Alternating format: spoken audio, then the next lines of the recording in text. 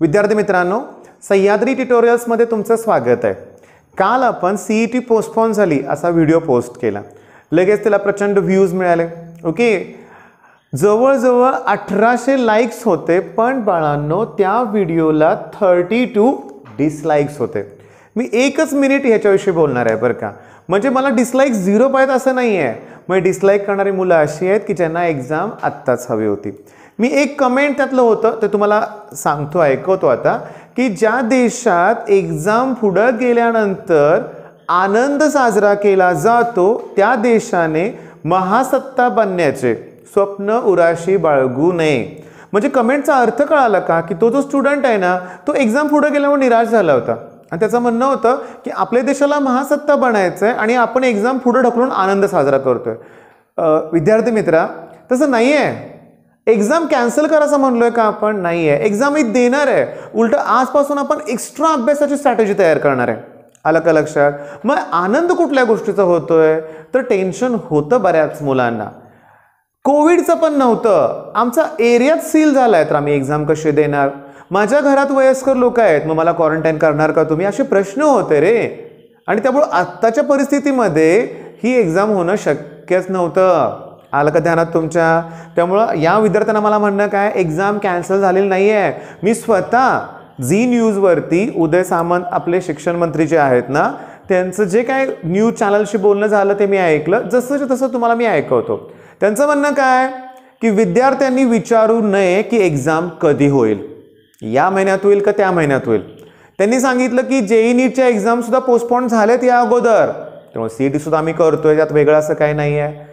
Exam postpone झालेली आहे म्हणून भ्रमात राहू नका, एक्झाम होणारच आहे, त्याशिवाय हायर एज्युकेशनचे काय जे आहे त्याचे ॲडमिशन होऊ शकत नाहीत, हे देखील त्यांनी सांगितलं। आलं का लक्षात तुमच्या? म्हणजे मुद्दा तुमच्या लक्षात आला। आता एकानं तर मला व्हॉट्सअपवर मेसेज केलाय, काय माहितीये का, हिंदीमधला एक डायलॉग टाकला होता पिक्चरमधला की खुश तो बहुत हो गए तुम आज। पुढचं मला हिंदी एवढं जमत नाही, मराठीतून सांगतो त्यानं काय सांगितलं।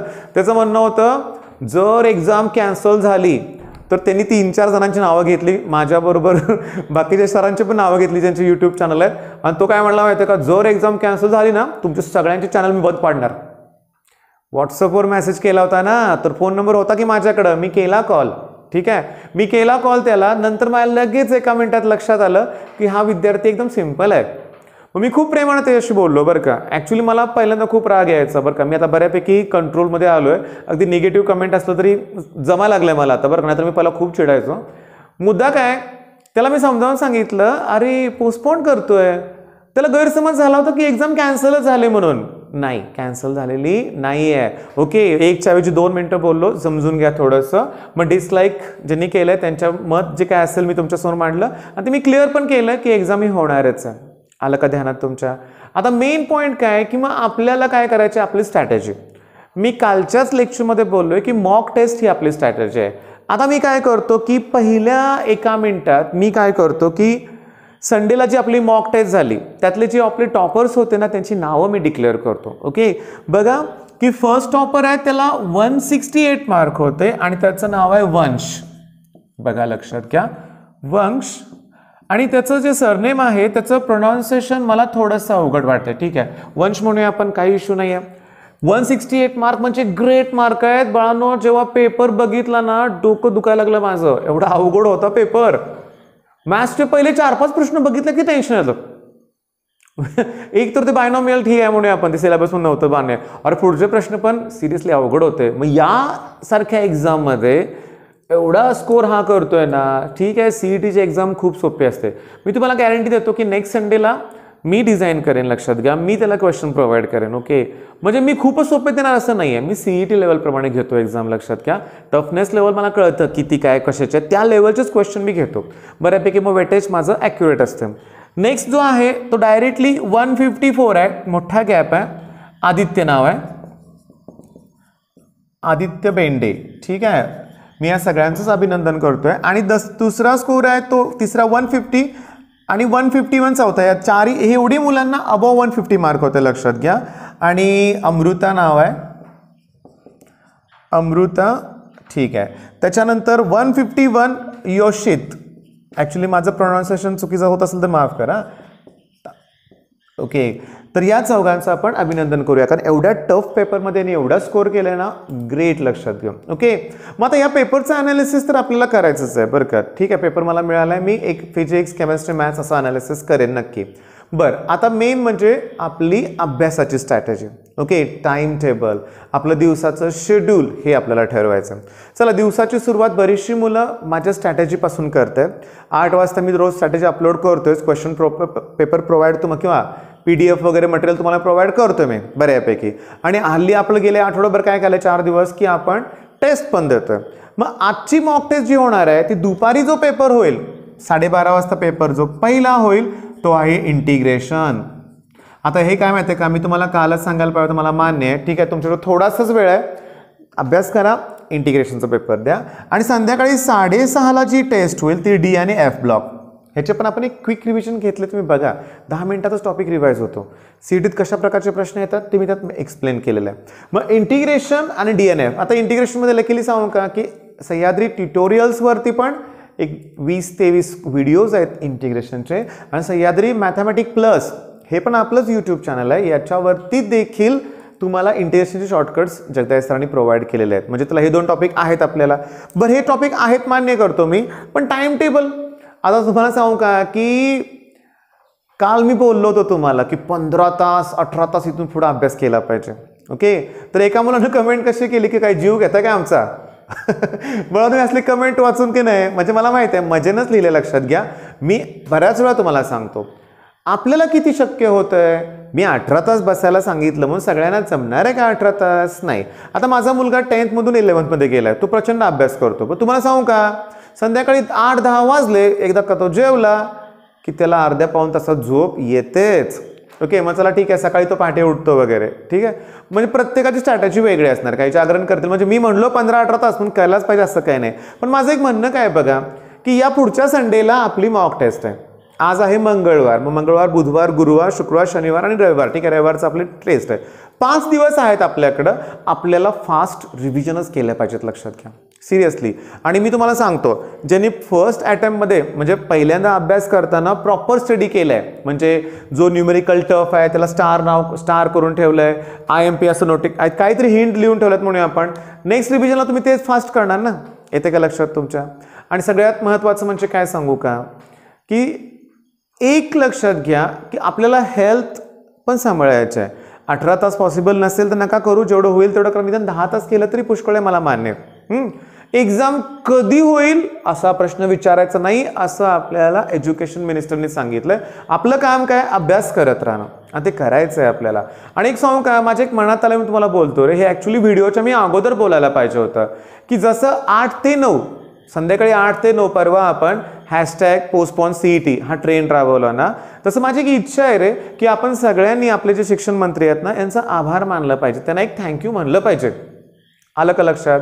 त्यांनी योग्य डिसिजन घेतलंय, लक्षात घ्या. ओके, म्हणजे तसं तुलनेत जर बघितलं ना की 1800 म्हणजे ऑलमोस्ट 2000 ना, एवढे लाईक आणि एवढे डिसलाईक म्हणजे रेशो खूप कमी आहे. म्हणजे बऱ्याच जणांची इच्छा होती की एक्झाम पोस्टपोन व्हावी. आपल्या इच्छेचा आदर राखून शिक्षण मंत्र्यांनी पटकन ते डिसिजन घेतलेलं पण आहे. खरं सांगू का, आपण ट्विट केलं म्हणून झालं असं म्हणणं तसं थोडंसं अयोग्य ठरेल, कारण आपल्यापेक्षा त्यांना पण काळजी आहेच ना सगळ्यांची. एक मेन पॉईंट सांगू का की इंडियामध्ये अजून कम्युनिटी स्प्रेड नाही झाला, ही खूप आनंदाची गोष्ट आहे. कम्युनिटी स्प्रेड म्हणजे काय की आता पुणे मुंबईसारख्या ठिकाणी ते झालंय बऱ्यापैकी, बरं का, लक्षात घ्या. मान्य करतो मी, मुंबईसारख्या ठिकाणी झालंय, प्रचंड स्प्रेड झालाय. म्हणजे कळत नाही की कोरोना होते पण कोणामुळं. आता साताऱ्याच्या ठिकाणी कसं एक पेशंट सापडला की त्याच्या बाजू तो कुणामुळं ठीक आहे अफेक्टेड झाला ह्याची पण हिस्ट्री कळते. ओके, प्लस काय होतंय की त्यानं कुणाजवळ तो वावरलाय ते त्यांना पुन्हा क्वारंटाईन केलं जातं. मग ह्या गोष्टी होत आहेत. अजून एकदम स्प्रेड झालेला नाही आहे, पण झाला तर अवघड होईल ना, म्हणून ही एक्झाम पोस्टपोन करणं गरजेचंच होतं. आता मी काय म्हणतोय, आपल्याला ना फिजिक्स, केमिस्ट्री, मॅथ्स, ओके, माझं म्हणणं आहे की काही जणांना अजून केमिस्ट्री अवघड वाटतंय. ओके, म्हणजे मी काल 2-3 मुलांशी बोललो फोनवरती की त्यांनी पुन्हा तेच सांगितलं की केमिस्ट्रीच अवघड वाटतंय. अरे नाही आहे केमिस्ट्री अवघड. तुम्ही काय करा, फक्त पास्ट इयर क्वेश्चन पेपर आणि मी तुम्हाला सांगतो त्यातले सोपे प्रश्न हुडकून काढा. 30 तरी मिनिमम तुम्हाला असे क्वेश्चन मिळतील की जे खूप इझी होते, अगदी इझी होते. मग तुम्ही ना ते पॉईंट्स केले पाहिजेत. आता पेपरचा ॲनालिसिस आज दुपारी जे तुम्हाला मिळणार आहे, दुपार किंवा संध्याकाळपर्यंत मिळेल तुम्हाला पेपरचं ॲनालिसिस. त्या ॲनालिसिसमध्ये मी काय करणार आहे की टॉपिक वाईज घेण्यापेक्षा कन्सेप्ट वाईज घेणार आहे. मोस्ट इम्पॉर्टंट त्यातला जो आहे हा परीक्षेत सारखे रिपीट होतात त्या अगोदर मी तुम्हाला पेज नंबर पण प्रोव्हाइड करेन टेक्स्टबुकमधलं. मग अशी आपण स्ट्रॅटेजी ठेवूया. ओके, मी तुम्हाला देईन तेवढं तरी करा इथनं पुढं केमिस्ट्री तुमचं परफेक्ट होईल. आता केमिस्ट्रीसाठी ना बेस्ट चॅनल मी तुम्हाला सजेस्ट केलं आहे जगदीश वाघ सरांचं. ओके, ते आहेत, त्यांना मी नेचर ऑफ केमिकल बॉन्ड घ्या असं सजेस्ट केलं बरं का. तो राहिलाय माझा टॉपिक किंवा माझे जे टॉपिक राहिले त्यांना मी रिक्वेस्ट केले बरं का, रिक्वेस्ट केली. कारण कसं आहे ते बेस्ट शिकवतात आणि त्यांचा तुम्हाला नक्कीच फायदा होईल बरं का. मॅथ्स जगदाय सरांचं चॅनल आहेच, मी त्यांना सुद्धा ॲनालिसिस पेपरचं करायला लावणार लक्षात घ्या. आणि त्यातले जे मोस्ट इम्पॉर्टंट टाईप आहेत ना ते त्यांची सिरीज तर कंटिन्यू ठेवतील, प्लस एक लेक्चर त्यांचं एक्स्ट्रा घ्यायला होतो मी त्यांना. लोड होतोय पण प्लीज त्यांना रिक्वेस्ट करून घ्यायला हवेन. आणि फिजिक्स मात्र कसं आहे बघा की मी पहिलं ॲनालिसिस त्याला फिजिक्सच करेन. हा बऱ्याच जणांना अवघड वाटतो, मग तो तुम्हाला सोपा वाटेल ॲनालिसिस केल्यानंतर. ओके, तरी माझं ओव्हरऑल कन्क्लुजन असं होतं की कालची टेस्ट अवघड होती, त्याच्यामुळं एवढा स्कोअर झालाय ना हे ॲक्च्युली ना 180 सुद्धा सीडीत क्रॉस करू शकतात मुलं. आणि ज्यांनी 100 क्रॉस केले ना ते अगदी एवढ्यापर्यंत स्कोअरपर्यंत येऊ शकतात याची मी गॅरंटी देतो तुम्हाला. ओके, मग नेक्स्ट संडेची अगदी जीव तोडून तयारी करूया आपण. ओके, थोडेसे डिसलाईक्स आले तरी मला काय फरक पडणार नाही आहे, पण तुमचे विचारसरणी बदला. घाबरून आम्ही एक्झाम अशी पोस्टपोन करावं म्हणत नव्हतो, काळजी होती, तुमचीच काळजी होती बाळांनो, आम्हाला काय.